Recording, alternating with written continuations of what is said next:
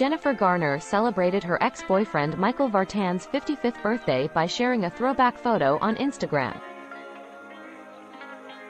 The picture showed Garner and Vartan in a scene from their hit show, Alias.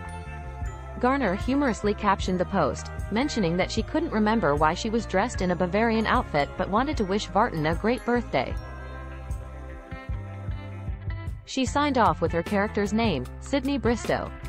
Garner and Vartan met in 2001 while working on Alias, with Vartan playing Garner's coworker and love interest.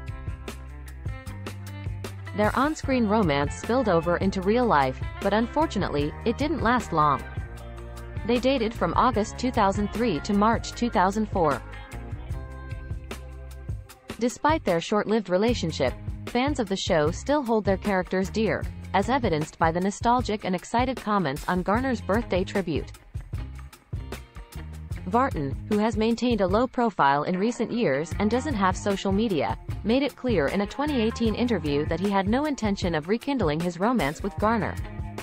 He believes that if a relationship didn't work the first time, there's a reason for it. Garner, on the other hand, has had a more eventful love life. She is currently dating Cali Burger CEO John Miller.